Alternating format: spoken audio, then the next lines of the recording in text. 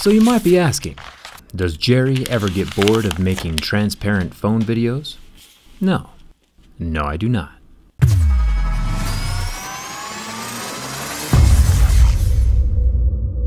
In front of me today we have a brand new, no-notch, regular-sized Pixel 3, and it's time to make things transparent. Google's unique two-tone glass design feels smooth and velvety to the touch, but acts like a chalkboard when it comes to scratching. I want to see what this Pixel 3 looks like when we remove all the color from underneath the back frosted glass panel. No glass phone is safe.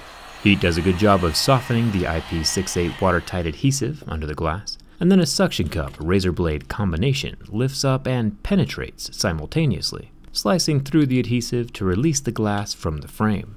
Glued shut phones are a bit harder to work on, but not impossible.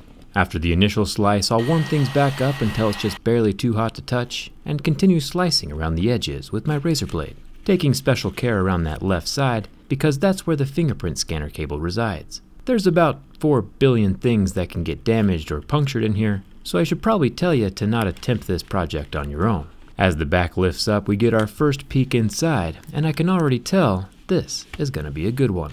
Take a look at the copper coiling. The larger portion dead center on the phone is for the wireless charging, and the top portion is for the near-field communication, or NFC. With a few extra orange accents around the 2900 mAh battery, Google is looking good from the inside, and that's without even trying. There are 2 silver screws holding one little plastic bracket covering the fingerprint scanner ribbon cable.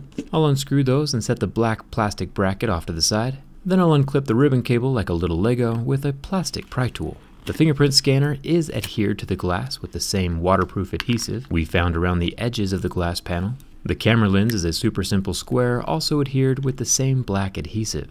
The dual LED flash diffuser is a tiny clear piece of plastic with a smidgen of clear adhesive holding it to the glass. Now, every clear glass phone is a bit different when it comes to coloring. Some laminates pull off easy in a few seconds, leaving the glass clean and pristine.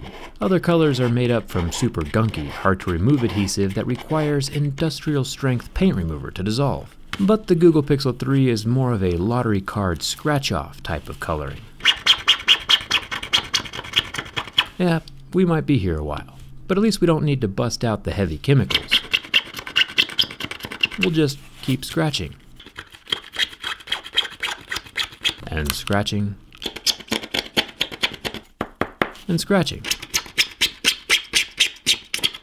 Kind of monotonous, really, but slow and steady wins the race. We are working with glass, so being gentle is important. It's projects like these that allow for deep introspection, being alone with your own ideas, deeply lost in the caverns of your own mind. Nothing is more beautiful than the sound of your thoughts. And then your brain brings up that one embarrassing thing you did years ago that nobody else cares about, and the subtle anxiety takes over. Thinking is dangerous.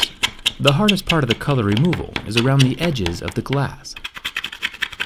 There's a gentle curve around all 4 sides, making it hard for my flat razor blade to reach. But after about 45 minutes worth of perseverance and gentle scraping, we finally get a solid look at what the difference is between the clear and the frosted portions of the glass.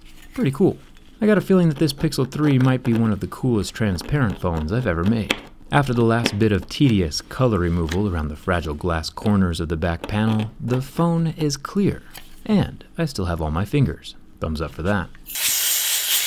A little bit of Goo Gone and glass cleaner clears up any residue and fingerprints, and I'll dust up the white pixel snowstorm I created and remove any leftover black adhesive on the phone body to make sure it looks clean from the inside. It's starting to look pretty awesome. It's almost like Google knew I was going to do this, because literally nothing had to be modified, removed, or cut inside the phone for this to look absolutely amazing.